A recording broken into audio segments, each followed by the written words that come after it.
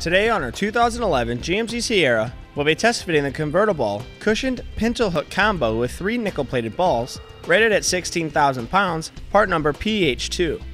We'll begin our test fit by sliding the shank of the ball mount into the opening of the hitch and securing it with the pin and clip.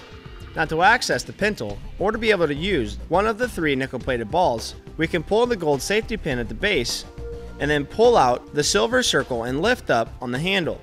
This will allow us to remove the sleeve, exposing the pintle, or to be able to install the 3 nickel-plated balls.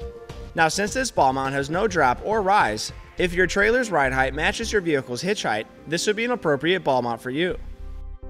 And that'll complete today's test fit for the convertible cushioned pintle hook combo with 3 nickel-plated balls, part number PH2 on our 2011 GMC Sierra.